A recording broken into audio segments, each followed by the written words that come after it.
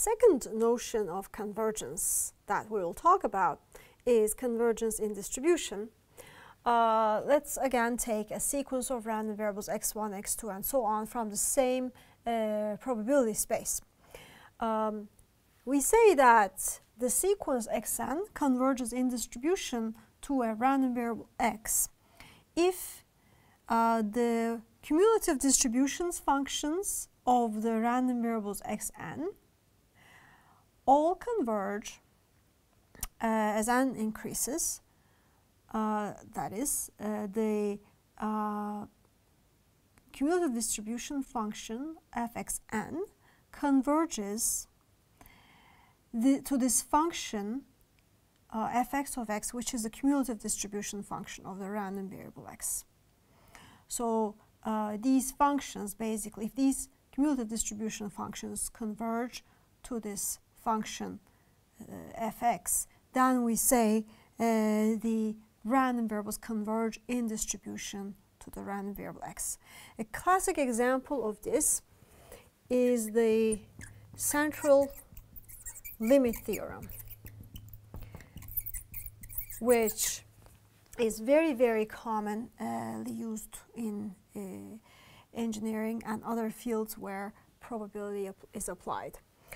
The simplest version, there are many versions of the central limit theorem, but let's take the simplest version where we take a sequence of IID random variables with a finite expectation and finite variance.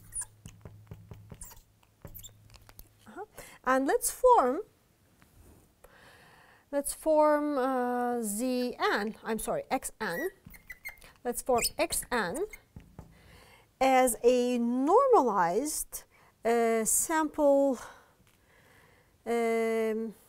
sum, such that we form xn by taking the first n of the zi's, adding them, and normalizing the sum by the square root of n.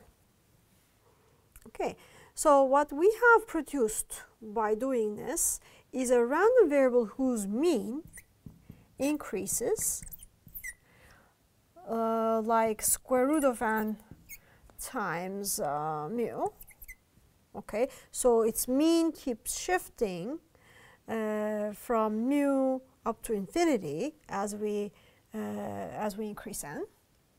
Okay, and whose variance, though, that's the key here, variance stays constant. Okay, because the variance of 1 over n, square root of n, well, square root of n gets squared, it's 1 over n times sigma squared, which is sigma squared. Okay, so this under this particular scaling, the new random variable we produced converges in distribution to a Gaussian. What does that mean? The probability that xn minus n times mu is the probability that this thing is less than or equal to square root of n times mu. The probability that this thing is less than or equal to x converges as a sequence to phi of x, where phi of x is the CDF of a standard Gaussian. We could provide a brief proof of this, but the particular proof I will attempt to do assumes that the random variables zi have well-defined moment generating functions. So let's do that. Let's just say proof.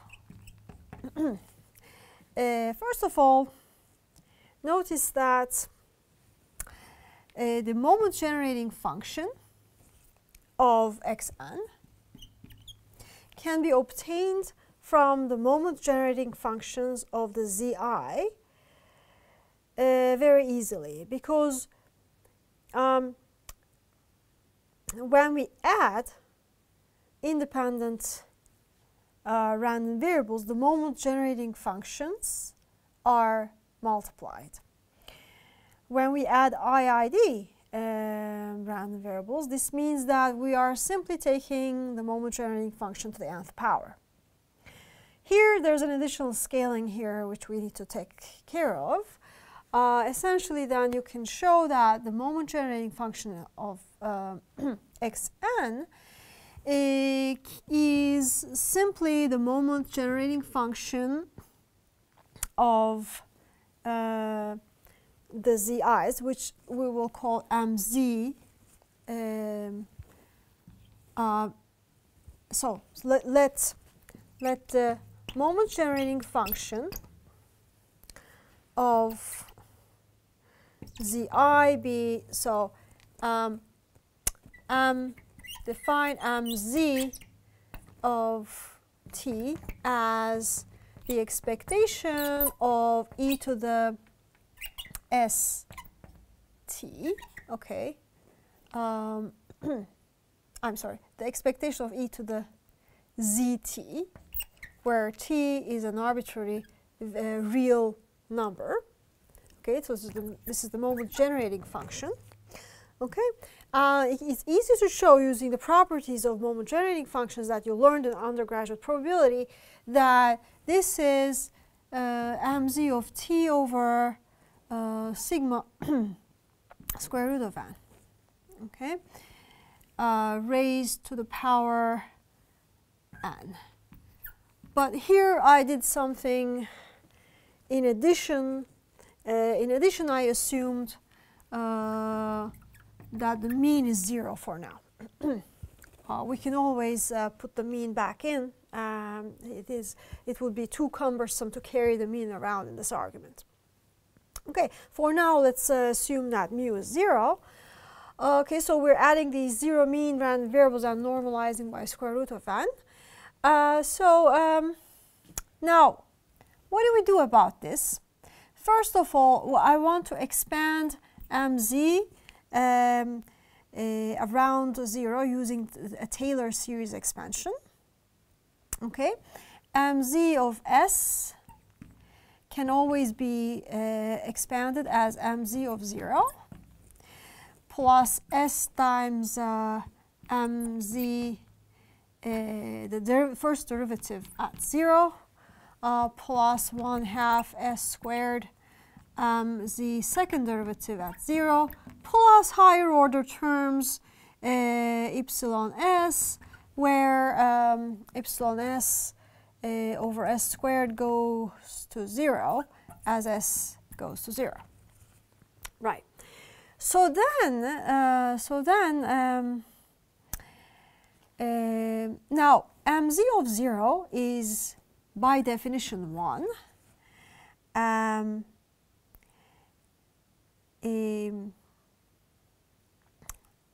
M0 of 0 is always 1 by definition of a moment generating function. And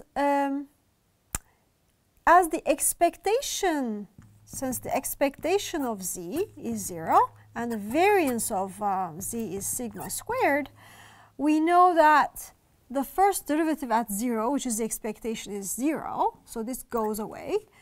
And the second derivative, because the expectation is 0, second derivative is equal to the variance. Normally it is the second moment, so this is sigma squared. All right. So then letting s to be t over square root of n sigma, we have that as s goes to 0 and n goes to infinity, we have m zn of t, which is 1 plus sigma squared over 2 times t over sigma squared of n squared plus epsilon n to the n. This is 1 plus t squared over 2n plus epsilon n to the nth power. Okay. However, note that if a sequence converges to a real number a, okay, it can be shown that the limit as n goes to infinity, 1 plus an over n to the n converges to e to the a. So we'll apply that here, and it follows that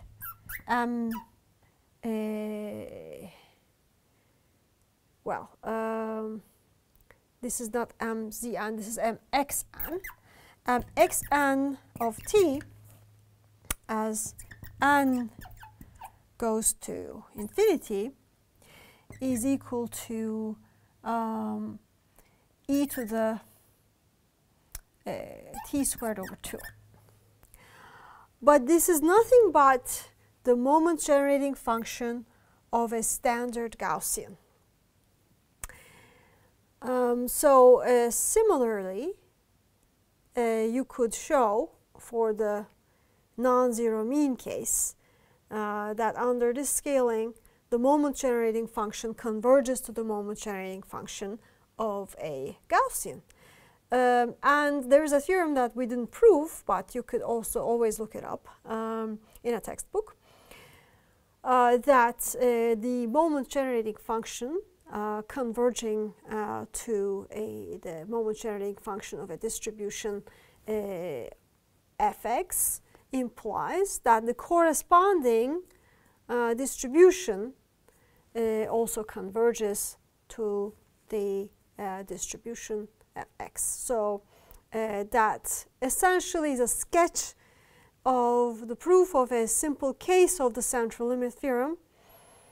There are many other versions of the central limit theorem, and this is essentially the most useful example of convergence in distribution.